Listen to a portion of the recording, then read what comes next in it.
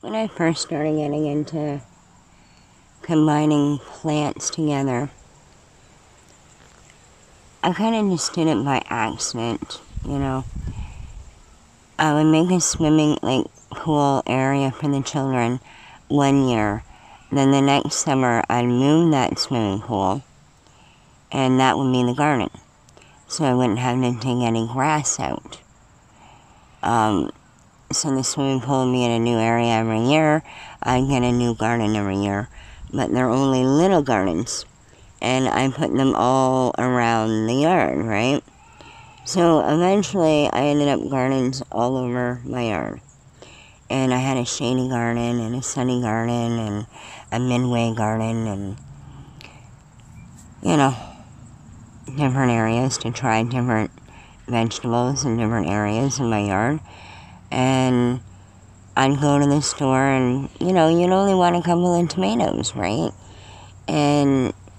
But you want a couple of different kinds. So I'd share with people in the area and you get, you know, a bunch of different plants, right? So in a little garden, you have to put them somewhere. So I started experimenting with combining vegetables, flowers, other vegetables together.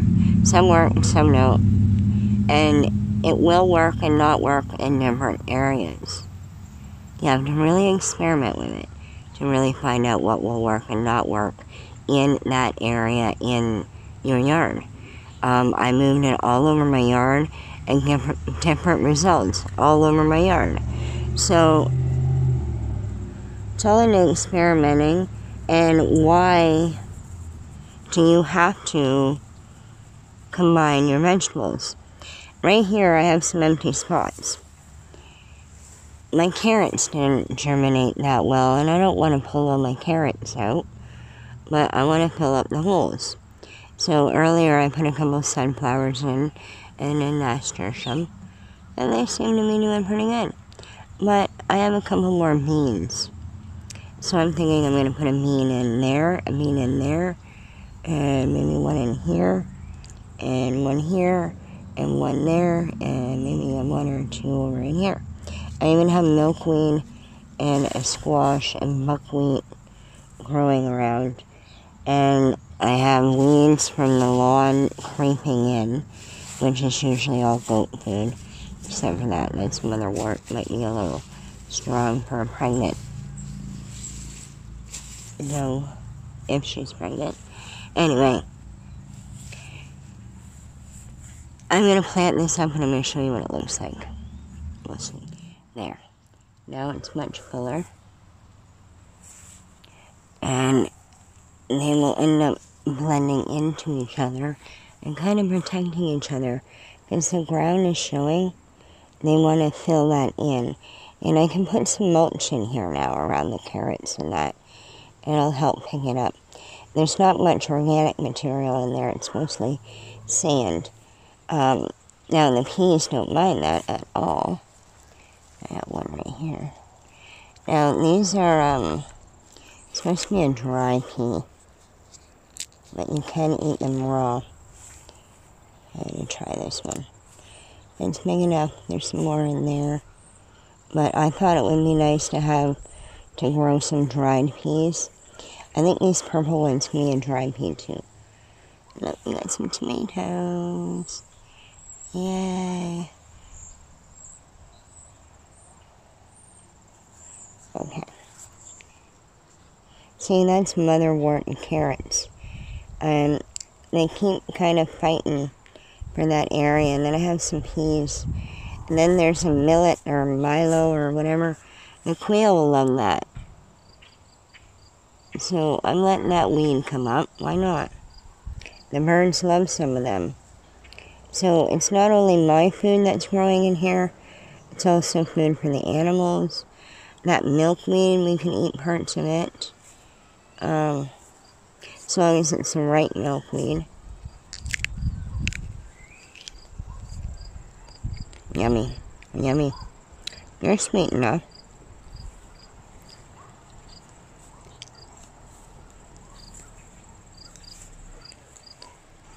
I think that one's the Mongolian tendril. Magnolia tendril, purple pea. So it's got tendrils like this stuff does when it first popped up. That was good. I think I'm going to pick some more of them. I better stop eating them. I'm going to waste them in. But I might have some with supper. I think I'm going to see how big these carrots are. Try to show.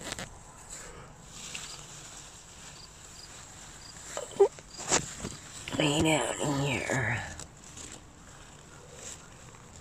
I don't think they're that big, but let's see. Well, not bad. That's one of my colorful ones.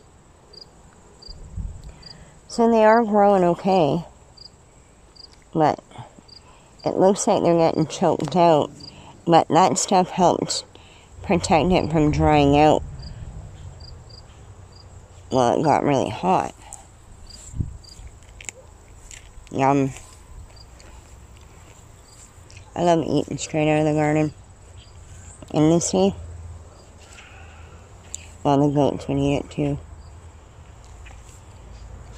The mummy rabbits like those flowers usually off the squash. See, I still got another garden area here that we can do. But we planted all that with potatoes. And then put mulch over top of it. And we're going to keep putting more mulch. There's a big carrot flower that'll drop its seeds this year. And I'll have carrots all on their own over here next year. And I don't have to do anything. There's a big lettuce that's going to be putting, that's a wild lettuce too. So it's going to be putting those seeds out everywhere. There's wild chicory doing the same thing. Well, not wild, I planted that one. That corn's getting nice and tall. And these gardens here, after I put the coffee on them, they're brightening, like the green's coming through now. And they look a little stronger than what they did. And there's a little bit of, there's a little bit of corn. Yeah, the potatoes are coming up from last year. Because we didn't take them all up. So we might even have our 50 pounds of potatoes without actually planting that much. We planted, I don't know how many pounds. Oh, my dill's coming up nicely here.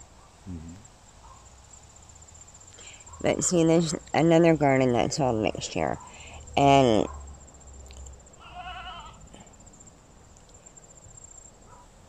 I can't remember what corn is what anymore, but everything's planted. That's a new herb, and there's other lettuces and stuff, and beets, and tomatoes, and could be spinach. There's our giant pumpkin. I think it flowered today, or yesterday, but I don't know if it's going to take, but there's a lot more coming. So, I'm happy with that. It's covered up the strawberries. I don't think there's much back here. There's some tomatoes, and they'll pop through if they want. I think there's just strawberries that didn't do too much, so they're okay to be covered up by the big pumpkin now. I think some of the arms are going to break them off, because it can come this way. There's nothing here. There's some potatoes you left in the ground last year. Sometimes you dig them, and if there's a little teeny tiny potatoes, we just put them back, and they sprout again on their own next year. You don't have to plant as many. Oh, yeah, we do have goldenrod now, which is cool. Everything's coming along nice. I'm surprised, but I have a slow start on everything. There's more dill over here. I keep pinching it back, and then you'll get more flowers. So you come out here when you need dill and you take the flower off. Use the flower. And then it'll keep mushing out with leaves. And then you can take all the leaves for your canning. But a lot of that that was just barely hanging on, and now it's come with all that rain that we had. Everything's looking alive now.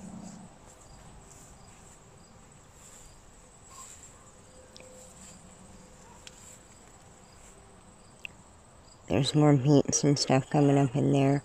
Oh, they're looking a little bit more perky. I don't even know if you can see them in there. And it's mixed with a bunch of stuff in there, and it's growing well. So, I need to pull more sunchokes out of there, and then we can plant more peas probably at the back. So it gets a little bit of shade in here, a little sunshade. So, and then everything needs to be fertilized. I'm almost done planting. Almost. I just have some more peas. And those are trees. I don't know what kind of tree they are. But they're a weed tree, I think. Oh, yeah, and the mallow relative. I'm not putting the basil in the ground. But the toothache plant will go in the greenhouse probably. And all the peas will go back there and in other areas. And then I'm done. There's peppers. Greenhouse. Already coming on that one. That's a Johnny Long Jimmy Narnero pepper. Whatever that is. Oh, everything's coming along nice. All that's like a celery leafy thing.